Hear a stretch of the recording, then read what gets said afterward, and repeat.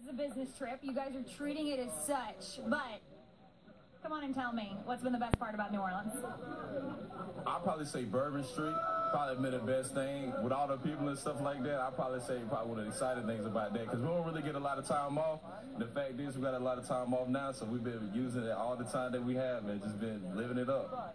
You're going to say in front of Coach Saban, where he can hear you, living it up on Bourbon Street is the best part about New Orleans? Yeah. Yeah. Sorry. It's been the greatest thing, and I just wanted to say I done had a lot of fun.